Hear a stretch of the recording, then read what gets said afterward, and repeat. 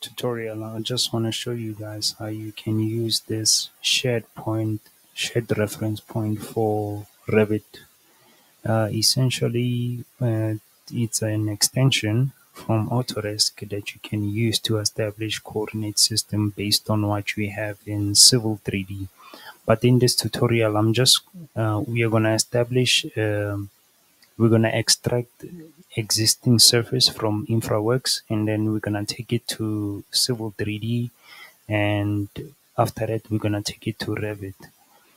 So essentially, we're gonna use an existing surface, and we're gonna draw like a block in Civil 3D, which we can think of as a building, and then we're gonna use this shared reference point for one of the points in that building so that we can use it as a base point in Revit. So without further ado, this is actually how you can download the extension. When you go to the Autodesk website, you can just go under the version of Revit you are using, and then you can download the extension and then restart your Revit, and then it will appear as one of the plugins in Revit, which I will show you in this tutorial. So without further ado, let's start. So I'm gonna start in InfraWorks. Like I said, we're just gonna use Model Builder. So Model Builder essentially is where you can extract the existing surface um, from around anywhere in the world, and then you have to use the relevant coordinate system to establish that certain surface so that it can be correctly placed when you take it to Civil 3D. So essentially, the process is you build the model in InfraWorks, and then you export it as an IMX into Civil 3D, and use the same coordinate system in Civil 3D, and then after that you're gonna save it as a DWG and then take the surface to Revit. So I'm just gonna change so that the base point can show much perfect. So in this instance, I'm just gonna search for Sentin. I'm gonna type in Sentin. That is what we are going to use. Sentin South Africa. And then I'm just gonna go to the north. So I think there's an open land right here. I think we can use it. Oh, there are buildings there. Actually, I think we can use this area. So type in Sentin, and then make sure you you scroll towards this area. This area is where I actually built my first BIM model when I was working under contractors.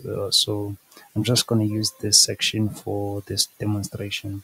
So I'm just going to name this model as site. And then after this, I'm going to go under coordinate system, select none, there's none selected. So we have to establish coordinate system. So for Sentin, which is based in Johannesburg, we're going to use LO29. So I'm just going to type in LO29 and then double click right there. So after this, you have different options to capture your surface. Either you can use a rectangle, which is going to be based like this, or you can use a polygon, which you can draw your line and then it's gonna establish a boundary like this, or you can use import polygon. So either you have a polygon from maybe Google Earth or something, you can just import it into that section and then extract your surface like that. So in this instance, I'm just going to use this one that I've just did, which is the polygon, and then after that I'm just going to say create model. So in this instance, it's creating a model, which means it's extracting the existing data from this base map, and then you're gonna get an email based on the account that you use to sign into InfraWorks that your model is ready. Basically, yeah, yes, your model is ready. And then after that, you can just say continue, and then you're gonna have to close this down. After that, your site model the model that you just created is going to appear there, and then that's when you know that it's ready to go. And then after it, we're going to go to Civil 3D. So we're going to have to wait for our model. Okay, so the site model has finished to generate, and then after that you can see it right there. So you're gonna click on it, and after that there's gonna be a pop-up, which means you have different options on where you can save this model. Either you can save it on Autodesk Docs if you are working in a collaborative environment, or you can save it locally. So in this instance, I'm just gonna save it locally, and then I'm gonna choose where I can store it. So after that, it's gonna download, and then uh, we're gonna we're gonna export it to IMX.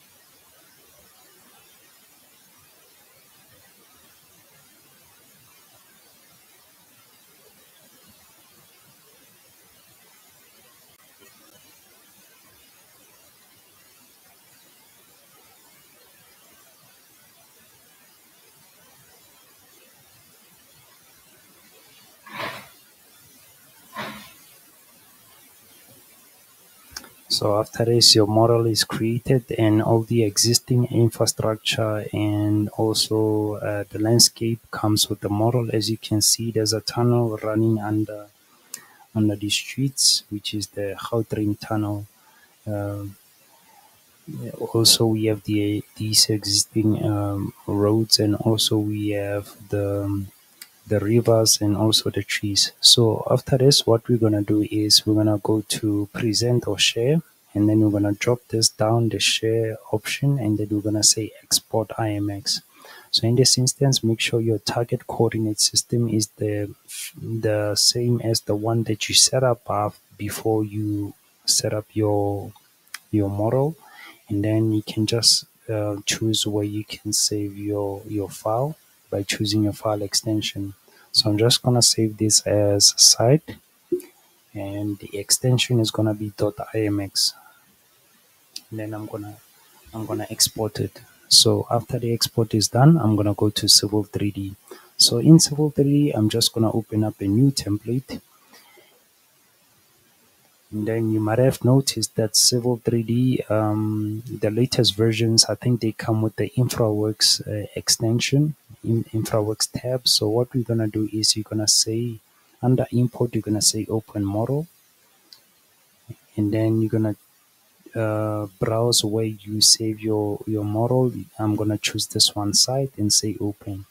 And you might have noticed there's a red line, there's a red markup here which says please set a coordinate system. I think it's a good thing. So because you have to set up your coordinate system in Civil 3D, so you're gonna say set coordinate system, and you have three different options. Use the InfraWorks model coordinate system. Select the coordinate system for a drawing, which you can set up yourself, or use the coordinate system that you have set up um, from InfraWorks. So I'm just gonna go with the first option, and then to refine your selection means you have an option to exclude some infrastructure and include certain infrastructure. So in this instance, I'm just gonna deselect the roads and also the water areas, and then also I'm just gonna exclude the the road surface, which is existing transportation. So I'm only gonna be left with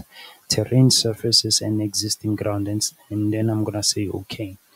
And then after this, I'm just gonna say open model, and then it's gonna generate your surface like this based on the polygon that you did in InfraWorks. So I'm gonna select the surface. In this instance, it's a boundary. So I'm gonna right click and say surface properties, and then I'm gonna change this to contours 2 meter and 10 meter with border, and then apply, and then I'm gonna say okay.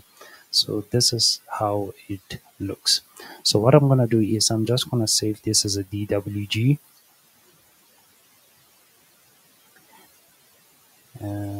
I'm gonna save this as a DWG, so I'm gonna name it site and say save. Okay, so after this, what I'm gonna do is I'm gonna go to home and then I'm gonna draw a random rectangle. So think of it as a building. So I'm just gonna place it like that. All right, so after this, what I'm gonna do, I'm gonna open up Revit. So I'm just gonna open up a new template. I'm gonna go to site and then I'm gonna say insert and say link CAD and then I'm gonna link the DWG that I have just saved. So which is this one site. Make sure the positioning is set to origin to internal origin and say open.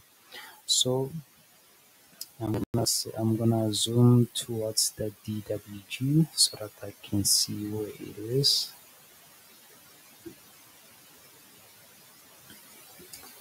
So if I go to the 3D view and filter, check none, DWG, okay, it's based there. So this is where the DWG is based. So what I'm gonna do is, because the DWG comes with the coordinate system, I'm gonna go to manage in our tabs and then I'm gonna drop down the coordinates option and say acquire coordinates and then select the DWG.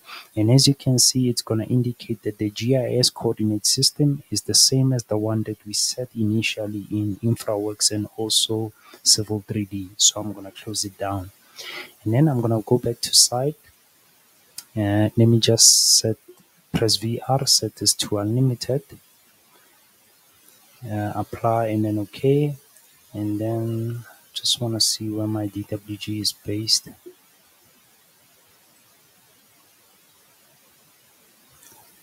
Okay, this is where it's based. You might have noticed that our base point hasn't changed yet, but it still acquired our coordinate system. So this is where our shared reference point extension comes in. So like I said, after you download that extension from Autodesk website, you have to go to add-ins in Revit and then make sure you have this import shared coordinates from XML file. And as you can see, it's written shared reference point, which means it's perfectly installed into your Revit. So after this, we're gonna go back to Civil 3D, and I'm just gonna remove the surface for now, and I'm only gonna be left with our block. So our block, since it's placed there based on the surface, it's also it's also coordinated perfectly. It's in a real world place. So in order for us to test the extension in Civil 3D, you're gonna go to Toolbox and then under Miscellaneous Utilities, you're gonna drop it down, and then you have this option of Shared Reference Point. You're gonna drop it down, and then you have this Shared Reference Point. You're gonna click on it, right click, and say Execute. After that, you're gonna choose one of the points. So I'm gonna choose this one as my base point in this instance, and then I'm gonna scroll up and then select randomly upwards. So as you can see, it's gonna establish your base point based on the coordinates of that certain point that you have just selected. So I'm just going to use meters in this instance, and then as you can see, you have the X, Y, and Z, and then you're going to say OK. After you say OK, it's going to create an XML file that is containing those certain coordinates and also the z-axis. So you're going to save that XML file and then go back to Revit, and then in Revit you're gonna go to import shared coordinates from XML file. You're gonna select your base point, select again, and then choose that XML file and say open. And then it says, are you sure to create the new shared coordinates, my shared reference point, which is that XML file. And then you're gonna say yes, and then you're gonna say okay. But after this, as you can see, the base point still hasn't changed. The survey point, the internal origin, the base point are still on the same place. So in order for you to change this, you're going to go to manage and then you're going to go to location. Under location, you're going to go to site. And then as you can see, this is the XML, or rather the new reference point that we have established. So you're going to select it and say make current, and then the default site, you're going to delete it, and then you're going to say okay. And as you can see, your site is going to move into the same place, the correct place. And as you can see, this point is the one that we have established in Civil 3D, which is based right there. So essentially, if I save this as a building, so I'm gonna save this as a building, and then I'm gonna save. So this one I'm gonna save it as a DWG building, and then when I go back to Revit and say insert and say link CAD, I'm gonna select that building DWG. So in position, I'm gonna change it from origin to internal origin, rather to shared coordinates, and then I'm gonna say open, and then it's gonna be placed right on the correct location like that. So yeah, that is it. That is how the shared reference point plugin or extension works. You can use it for interoperability between Civil 3D and Revit. Thank you guys for watching, and I hope you learned something, and I will see you next time. Peace.